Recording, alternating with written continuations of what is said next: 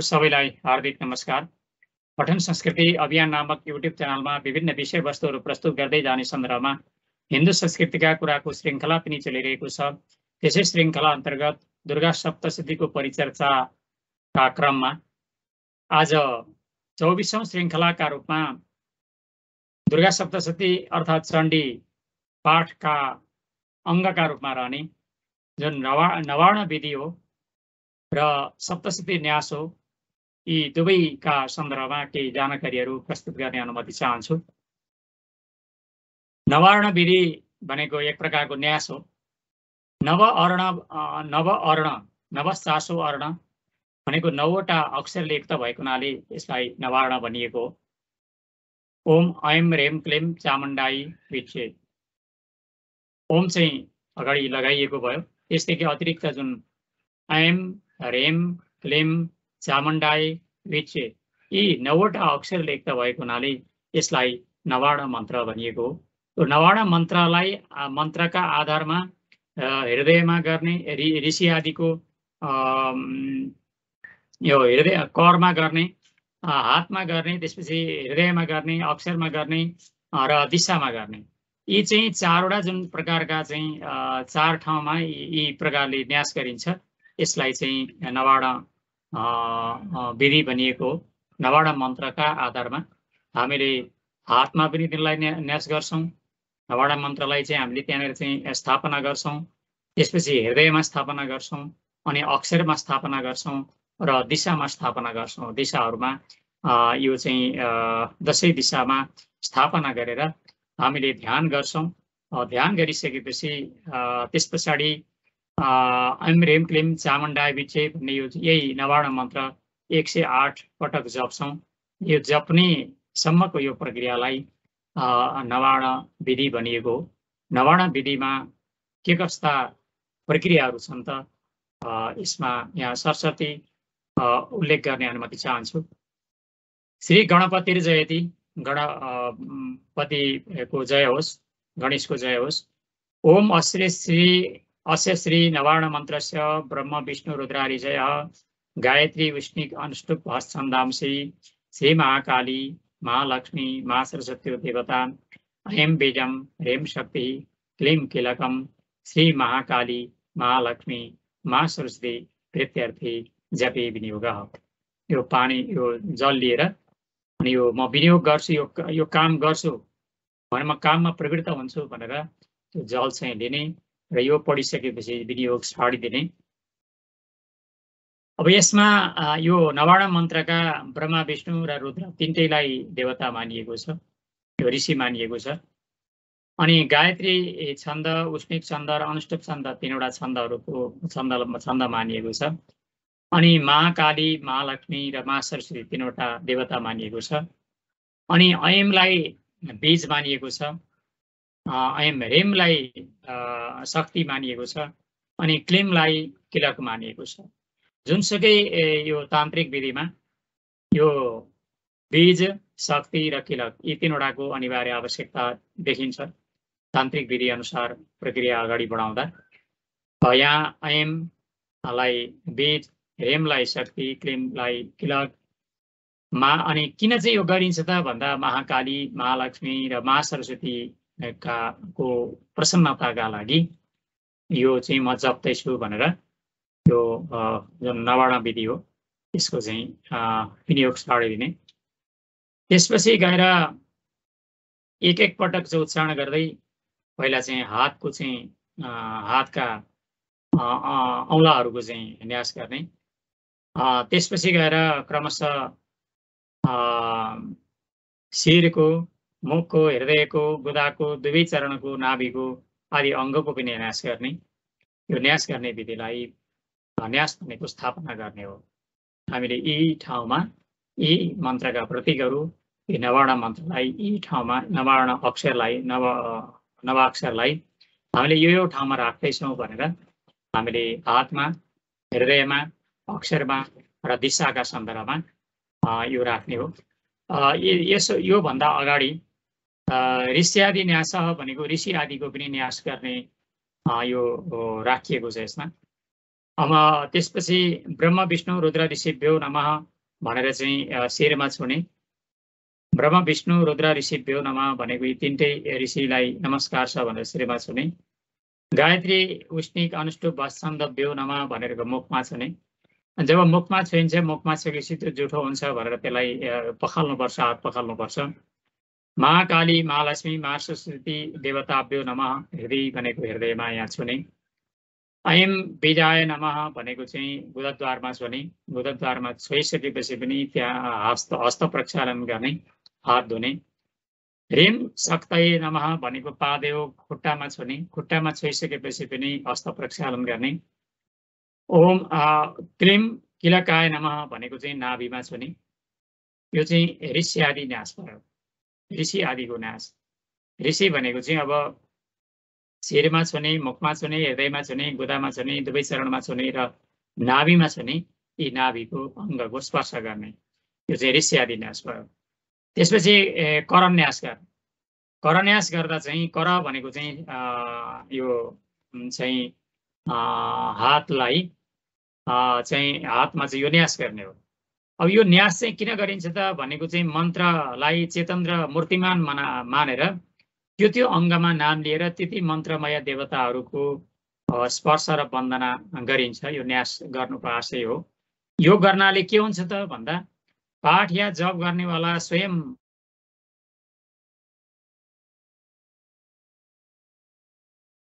वाला व्यक्ति त्यो मन्त्रमय भएर मन्त्र देवताहरूद्वारा सर्वथा सुरक्षित हुन्छ। र त्यस पछाडि बाहिरी र भित्री शुद्धि पनि त्यसलाई हुन्छ र उसलाई दिव्य बल पनि प्राप्त हुन्छ। म चाहिँ सुरक्षित छु, म चाहिँ यी चाहिँ बीज शक्ति नवार्ण मन्त्रले युक्त छु, यो ठाउँमा चाहिँ मैले यो न्यास गरेको छु, स्थापना गरेको छु। त्यस कारणले गर्दा कुनै पनि डर त्रासबाट चाहिँ म चाहिँ विचलित हुन्न भनेर उसलाई चाहिँ दिव्य बल प्राप्त हुन्छ। र त्यो दिव्य बल प्राप्त भइसकेपछि जो यो न्यास गरेर अगाडि बढ्छ त्यो साधक चाहिँ साधकको जुन साधना हो, साधना पनि निर्विघ्नतापूर्वक चाहिँ समाप्त हुन्छ। त्यस कारणले गर्दा यो न्यास गर्ने परम्परा रहेको हो। त्यसपछि गएर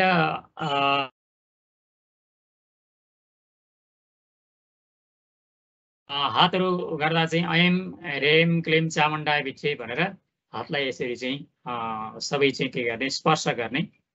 ऐं ह्रीं क्लीं चामुण्डाय विच्चे भनेर यो सबै चाहिँ पहिला स्पर्श गर्ने, हातलाई पहिला शुद्ध गर्ने। शुद्ध गरिसकेपछि ऐं भनेर ऐं अङ्गुष्ठाभ्याम नमः भन्ने। ओम ह्रीं तर्जनीभ्याम नमः भनेर चाहिँ यो तर्जनीलाई छुने। तर्जनी भनेको चाहिँ छोरी औँलालाई। त्यसपछि गएर क्लीं मध्यमाभ्याम नमः भने चाहिँ मध्यमा भनेको चाहिँ माइली औँला भनेको चाहिँ माइली औँलालाई यसरी छुने। बुढी औँलाले यसरी माइली औँलालाई छुने। ओम चामुण्डाय अनामिकाभ्याम नमः। अनामिका भनेको नाम नभएको भन्ने अर्थ। अनामिका भनेको हामीले साइली औँलो, जुन चाहिँ साइली औँलो भन्छौँ। ओम चामुण्डाय अनामिकाभ्याम नमः भन्यो, अनामिकालाई छुने। अनामिका भनेको नाम नभएको भन्ने अर्थ यसलाई राखेको, साइली औँलो भनेर हामीले बुझौँ। ओम बिच्चे कनिष्ठिकाभ्याम नमः। बिच्चे भनेको चाहिँ यो बिच्चे भनेर कनिष्ठिकाभ्याम नमः भनेको कान्छी औँलालाई यसरी चाहिँ बुढी औँलाले यसरी छुने। ओम ऐं ह्रीं क्लीं चामुण्डाय विच्चे करतल कर पृष्ठाभ्याम नमः भनेर यसरी चाहिँ करतल कर पृष्ठाभ्याम नमः भनेर यो पुरै मन्त्र पढेर चाहिँ यो चाहिँ हातको न्यास गर्ने। यसै गरी अब हृदय आदि न्यास छ। हृदय आदिमा चाहिँ अब यो चाहिँ न्यास गर्ने, राख्ने।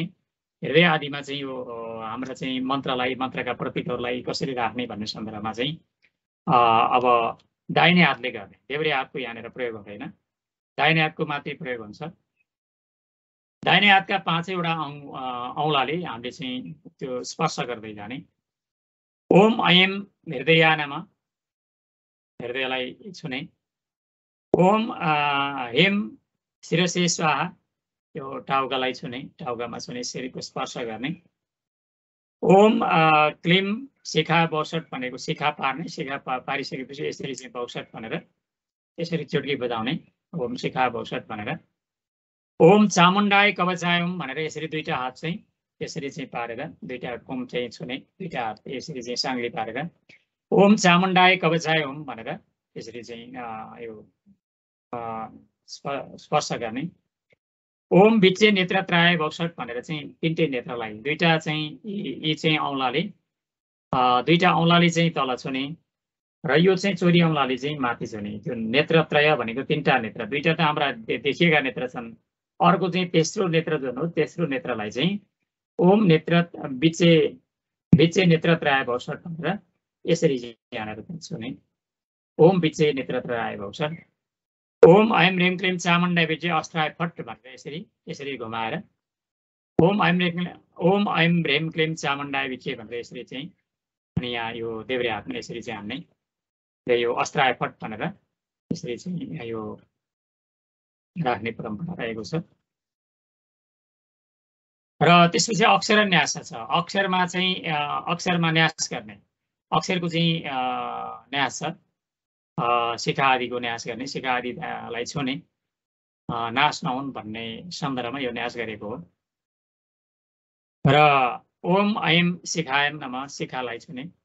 ओम ह्रीम नमः दक्षिण नेत्रे भनेको चाहिँ दायाँ आँखामा छुने। ओम क्लीम नमः वाम नेत्रे बायाँ चाहिँ नेत्रमा छुने।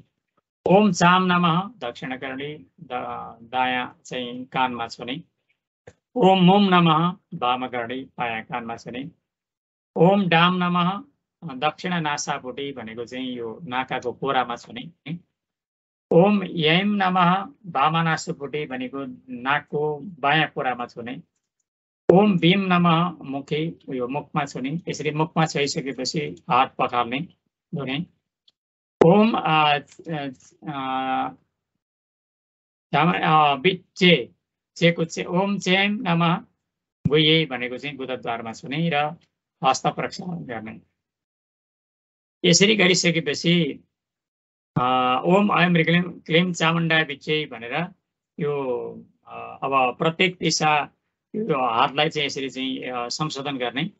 ओम ऐम क्लीम चामुण्डाय बिचे भनेर फेरि हातलाई यो संशोधन गर्ने, फेरि चाहिँ हातलाई सबै अङ्गमा स्पर्श गर्ने। दुवै हातले माथि शिरदेखि लिएर अनि खुट्टासम्म सबैसम्म चाहिँ यो छुने। यो अष्टबारम भनेको चाहिँ एवं विन्यास अष्टबारम मूलेन व्यापकम क्रियात भनेको मूल भनेको शिरबाट चाहिँ तलसम्म चाहिँ यसको व्यापक गर्ने। त्यसपछि गएर यो चाहिँ दिङ्न्यास भनेको छ, दिशाको चाहिँ न्यास गर्ने। दिशाको न्यास गर्दा यसरी चुटकी बजाउने भनेको छ। यो दिशाको न्यास गर्दा चाहिँ ओम जता जता यो देखाउँदै दिशालाई देखाउँदै पश्चिम यो पूर्व दिशातिर देखाउँदै ओम प्राच्यै नमः, ओम ऐम अग्नेय नमः, ओम ह्रीम दक्षिणाय नमः, ओम ह्रीम नैऋत्यै नमः, ओम क्लीम प्रतीच्यै नमः, ओम क्लीम वायव्यै नमः, ओम चामुण्डाय उदिच्यै नमः, ओम चामुण्डाय ईशान्यै नमः, ओम ऐम ह्रीम क्लीम चामुण्डाय बिचे ऊर्ध्वाय नमः, ओम ऐम ह्रीम क्लीम चामुण्डाय बिचे भूम्यै नमः भनेर यसरी 8वटा दिशा भए माथि र तल गरेर 10वटा दिशामा यसरी चुटकी बजाउँदै यो चाहिँ दिग्न्यास गर्ने। दिशामा पनि यी मन्त्रहरूलाई न्यास गर्ने परम्परालाई यसलाई दिग्न्यास भनिएको हो। दिग्न्यास गरिसकेपछि ध्यान गर्ने। चन्दन अक्षता र फुल लिएर, फुल विशेष गरेर रातो फुल, देवीलाई रातो फुल बढी चढ्छ। खड्गम चक्र गदेश चाप परिगान शूलं भूषण्डीं शिर शङ्खं सन्दधतिं करस्त्रिनयनां स्रवाङ्गभूषावृतां नीलास्मद्युतिमास्य पाददशकां सेवी महाकालिकां यामस्तत्स्वपिति हरौ कमलजु हन्तुं मधुं कैटवम् अक्षरक् परशुं गदेशु कुलिशं पद्मं धनुष्कुण्डिकां दण्डं शक्तिमसिं च धर्मजलजं घण्टां सुराभाजनं शूलं पाशसुदर्शनै च ददतिं हस्तै प्रसन्नानां सेवी शैरी भमर्दिनी मिहमः लक्ष्मीं सरोजस्थितां घण्टाशूलहलानि शङ्खं मुसले चक्रं धनुषायकं हस्ताब्जैर्दयतिं घनान्तविलसत् सीतां सुतुल्यप्रभां गौरी देयसमुद्भवां त्रिजगतामाधारभूतामः पूर्वा मत्र सरस्वती मनोभजे सुम्बादिदैत्यादिनीम सुम्बादिदैत्यादिनीम र यो समर्पण गर्ने फुल चन्दन अक्षता फुल र फेरि ऐम रेम अक्षमालिकाई नमः भनेको अक्षमालिकालाई मालालाई यो पूजा गर्ने चन्दन अक्षता फुलले र अक्षमालिकाको प्रार्थना गर्ने जुन माला हामीले जपिन्छ जप्ने मालाको चाहिँ त्यहाँनिर प्रार्थना गर्ने ओम महामाले महामाये सर्वशक्ति स्वरूपिणी चतुर्वर अतै न्यस्त तस्माने सिद्धिदा भव ओम अभिघ्नं कुरु माले त्वं गृह्णामि दक्षिणे करी जपकाले च सिद्ध्यर्थं प्रसीद मम सिद्धये ओम अक्षमालाधिपते सुसिद्धिं देहि देहि सर्वमन्त्रार्थ साधिनी साधय सर्वसिद्धिं परिकल्पय मे स्वाहा भनेर यो प्रार्थना समर्पण गर्ने र त्यस पछाडि ओम ऐम रेम क्लेम चामुण्डाय विचे भन्ने यो नवाडा मन्त्र 108 पटक जप्ने जपिसकेपछि जप्नुभन्दा अगाडि आचमन गर्ने र हात धुने 3 चोटि आचमन गरेर हात धुने र जप चाहिँ 108 पुरा भइसकेपछि फेरि आचमन गरेर हात धुने र जप चाहिँ निवेदन गर्ने देवीलाई जप चाहिँ समर्पण गर्ने गुह्याति गुह्यगोप्त्रित्वं गिराणास्मत्कृतं जपं सिद्धिर्भवतु मे देवी त्वत्प्रसादात् महेश्वरी भनेर तपाईको चाहिँ यो चाहिँ सिद्धि होस् यो चाहिँ तपाईको प्रसादद्वारा यो जुन जप गरेको चाहिँ तपाईलाई नै समर्पण छ भनेर यो अर्पण गर्ने त्यो अर्पण गर्दा देवीको बायाँ हातमा लगेर त्यो जप चाहिँ अर्थात् फुल चन्दन अक्षता फुल जे लिएर त्यो प्रार्थना गरिएको हुन्छ त्यो चाहिँ निवेदन गर्न थालिएको हुन्छ त्यो चाहिँ त्यहाँबाट समर्पण गर्ने यसरी चाहिँ यो चाहिँ यो नवार्ण विधि यति नै यो रहेको छ यसै गरी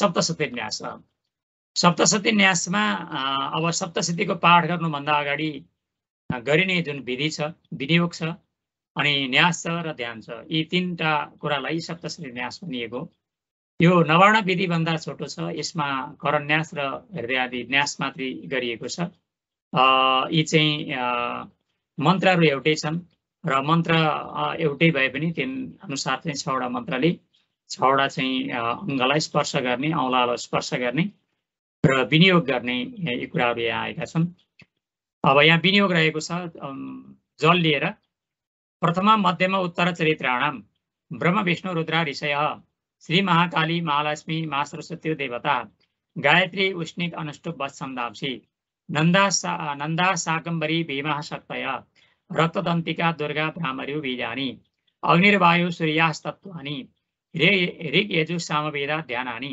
सकल कामना सिद्धये श्री महाकाली महालक्ष्मी मा सरस्वती देवता प्रत्यर्थे जपे विनियोग यसमा चाहिँ अब ऋषि चाहिँ के छन् यहाँ 3टा चरित्र छन् प्रथम मध्यम र उत्तर चरित्र छन् प्रथम भनेको चाहिँ चण्डीको पहिलो अध्याय मध्यम भनेको चाहिँ दोस्रो अध्यायदेखि 5औं अध्यायसम्म अनि उत्तर चरित्र भनेको चाहिँ 6औं अध्यायदेखि 13औं अध्यायसम्म चाहिँ यो चाहिँ मानेको है प्रथम मध्यम उत्तर चरित्राणाम यी चरित्रहरूको प्रथम चरित्रको चाहिँ ऋषि हुन् ब्रह्मा ऋषि मध्यम चरित्रको हुन् विष्णु ऋषि उत्तर चरित्रको ऋषि हुन् रुद्र ऋषि त्यसकारणले गर्दा प्रथम मध्यम उत्तर चरित्राणाम ब्रह्म विष्णु रुद्र ऋषय भनेको 3टा चरित्रको 3टा ऋषि राखिएको अनि 3टा चरित्रको के छ 3टै चाहिँ के छन् शक्तिहरू छन् पहिलो चरित्रको महाकाली दोस्रो चरित्र मध्यम चरित्रको चाहिँ महालक्ष्मी अनि उत्तर चरित्रको चाहिँ तेस्रो चरित्रको महासरस्वती श्री महाकाली महालक्ष्मी महासरस्वती देवता सरस्वती देवता अनि छन्द पनि के छन् 3 प्रकारका छन् 3टा चरित्रका 3टै छन्द छन् पहिलो चरित्रको छन्द हो गायत्री दोस्रो चरित्रको छन्द हो त्रिष्टुप अनि तेस्रो चरित्रको छन्द हो अनुष्टुप गायत्री उष्णिक अनुष्टुप वस छन्दांसी अनि 3टा चाहिँ के छन् शक्ति छन् पहिलो चरित्रको चाहिँ शक्ति हो नन्दा दोस्रो चरित्रको शक्ति हो शाकम्बरी र तेस्रो चरित्रको चाहिँ शक्ति हो भीम नन्दा शाकम्बरी भीमा शक्तय त्यसपछि रक्तदन्तिका दुर्गा भ्रामर्यु बीजानि अब 3टा बीज छन् सुरुमा चाहिँ अब रक्तदन्तिका छ प्रथम चरित्रको दोस्रो चरित्रको चाहिँ दुर्गा छ तेस्रो चरित्रको चाहिँ भ्रामरी छ यसरी तीनटा चरित्रको तीनटा बीज छन्। त्यस्तै गरेर तत्त्वहरू छन्, तीनटा तत्त्वहरू छन्। पहिलो चरित्रको चाहिँ अग्नि तत्त्व, दोस्रो चरित्रको वायु तत्त्व, तेस्रो चरित्रको चाहिँ सूर्य तत्त्व। अग्नि, वायु, सूर्य तत्त्वानि अनि तीनटा चाहिँ ध्यानहरू छन्। पहिलो चरित्रको चाहिँ ध्यान रहेको छ, पहिलो चरित्रको वेद रहेको छ ऋग्वेद, दोस्रो चरित्रको ध्यान रहेको छ यजुर्वेद, तेस्रो चरित्रको ध्यान रहेको छ सामवेद। ऋग यजुर सामवेद ध्यानानि। अब यो किन गरिएको त भन्दा सकल कामना सिद्धये, सम्पूर्ण कामना सिद्धिको लागि र श्री महाकाली, श्री महालक्ष्मी, श्री महासरस्वती देवताको प्रीतिको लागि, सन्तुष्टिको लागि जपे विनियोग। म यो जप्छु भनेर त्यो जल चाहिँ हातमा लिएको जल चाहिँ विनियोग भनेको छाडिदिने। अनि त्यसपछि गएर अब हात आदिको चाहिँ यहाँनिर चाहिँ के गर्ने, करन्यास गर्ने। ओम खड्गिनी शूलिनी घोरा गदिनी चक्रिणी तथा शङ्खिनी चापिनी बाण भुसुण्डी परिगायुधा भनेर यो चाहिँ अङ्गुष्ठाभ्याम नमः भनेर चाहिँ यो औँलालाई छुने, बुढी औँलालाई छुने।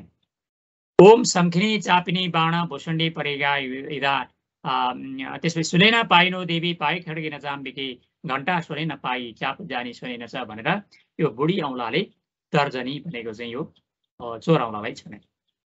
त्यसै गरी ओम प्राच्याम रक्ष प्रतीच्याम च चण्डिके रक्ष दक्षिणी ब्राह्मणी नात्मशूलस्य उत्तरस्याम तथेश्वरी भनेर बुढी औँलाले यो माझी औँलालाई छुने। मध्यमाभ्याम नमः।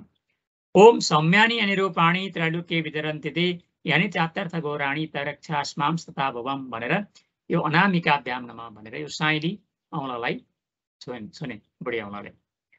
अनि खड्गशूल गदादिनी यानि चास्त्राणी तेम्बेके करवल्लभ सङ्गिनी तैरस्मान रक्ष सर्वदा भनेर कनिष्ठिकाभ्याम नमः भनेर बुढी औँलाले यो चाहिँ कान्छी औँलालाई छुने। अनि ओम सर्वस्वरूपी सर्वेशे सर्वशक्ति समन्विते भय वस्त्रायिनो देवी दुर्गे देवी नमस्ते भनेर यो करतल करपृष्ठाभ्याम नमः भनेर यसरी चाहिँ हत्केलालाई एउटाले अर्कालाई यसरी चाहिँ छुने। त्यसपछि गएर हृदय आदि न्यास गर्ने। हृदय आदि न्यास गर्नको लागि पनि मन्त्रहरू यिनै हुन्। खड्गिनी शूलिनी घोरा गदिनी चक्रिणी तथा शङ्किनी चापिनी बाण भुसुण्डी परिगायुधा भनेर ओम हृदयाय नमः। ओम सुलेन पाइनो देवी पाइ खड्गिन चाम्बिकी घण्टा सुनेन पाही चाप जानी सुनेन चह भनेर शिरसे स्वाहा भनेर शेरलाई चाहिँ सुने। त्यस्तै ओम प्राच्याम रक्ष प्रतीच्याम च चण्डिके रक्ष दक्षिणी ब्राह्मणी नात्मशूलस्य उत्तरस्याम तथेश्वरी भनेर शिखाय बौसठ भनेर यसरी चुट्की बजाउने, शिखालाई छोएर टुपीलाई छोएर। अनि ओम सौम्यानी अनिरूपाणी त्रैलोक्ये विचरन्ति ते यानि चात्यर्थ गौराणी तरक्षास्मां सदा भुवम भनेर यो कवचाय हुम भनेर दुईटा कुमलाई यसरी छुने। ओम खड्गशुक्ल गदादिनी यानि तास्त्राणी तेम्बिके करवल्लभ सङ्गिनी तैरस्मान रक्ष सर्वदा भनेर नेत्रत्राय भौषट भनेर यो दुईटा औँलाले यो दुईटा आँखालाई दृश्य आँखालाई यो अदृश्य आँखालाई चाहिँ चोर औँलाले अदृश्य आँखालाई छुने। नेत्रत्राय भौषट भन्ने नेत्रत्राय भौषट। ओम सर्वस्वरूपी सर्वेशे सर्वशक्ति समन्विते भयव्यस्त्रायिनो देवी दुर्गे देवी नमस्ते भनेर यसरी घुमाएर यसरी चाहिँ अस्त्राय फट भनेर यसरी चाहिँ यहाँनिर